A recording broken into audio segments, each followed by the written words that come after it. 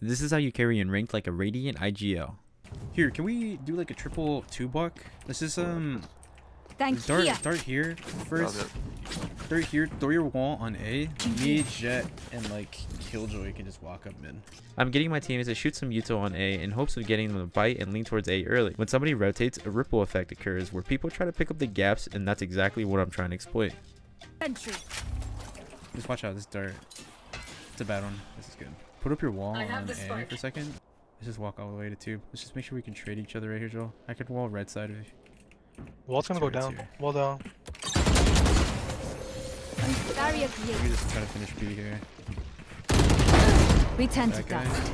They bit the bait and I caught the Killjoy lacking because some people have far too much faith in their turrets and trips. I cut off the mid rotates while my teammates get B main control, and after that it's smooth sailing.